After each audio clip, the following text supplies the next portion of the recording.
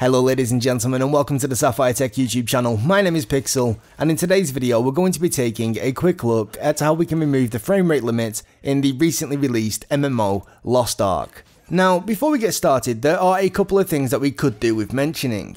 First of all, by default, Lost Ark has a built-in FPS limit that is supposed to match your primary monitor's refresh rate.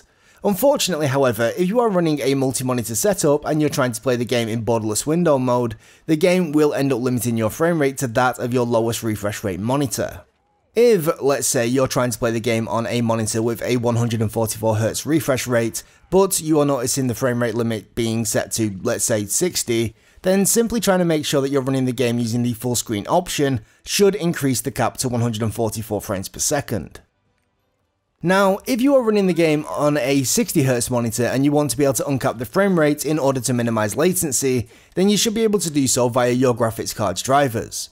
For AMD graphics cards, you're going to want to go into your driver software and enable AMD enhancing, whereas for Nvidia graphics cards, you're going to want to go into your drivers and force disable VSync. I'd like to quickly say a big thank you to the YouTube channel Jansn Benchmarks for replying to my comment asking how he managed to unlock the frame rate for his test, and letting me know so that I could pass that information on to all of you.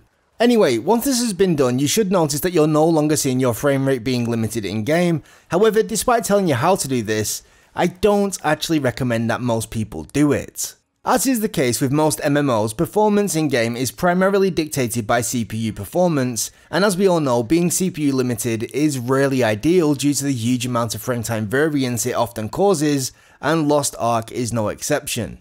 Whilst running the game on our Sapphire Nitro Plus RX 6800 XT graphics card alongside the AMD Ryzen 7 5800X using the maximum in-game settings at a 1440p resolution, we rarely, if ever, manage to fully saturate our GPU. As a result, we see constant stutters that get progressively worse the higher our average frame rate is, and honestly, it ends up feeling pretty awful.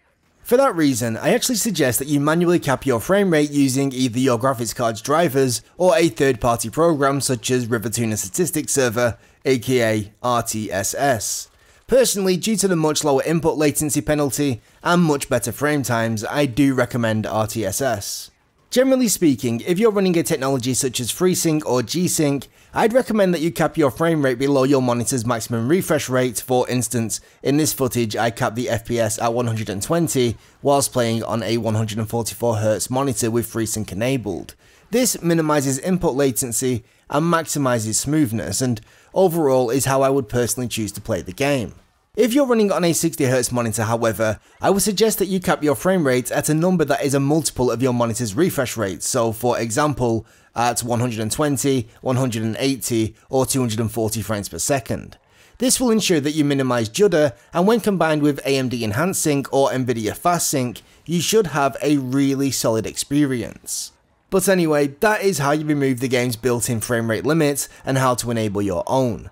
If you are new around here, then please do consider slapping that subscribe button and dinging that bell so you'll be notified of our future uploads. And if you've got any questions, suggestions or feedback, you can let us know by leaving us a message down in the comment section below.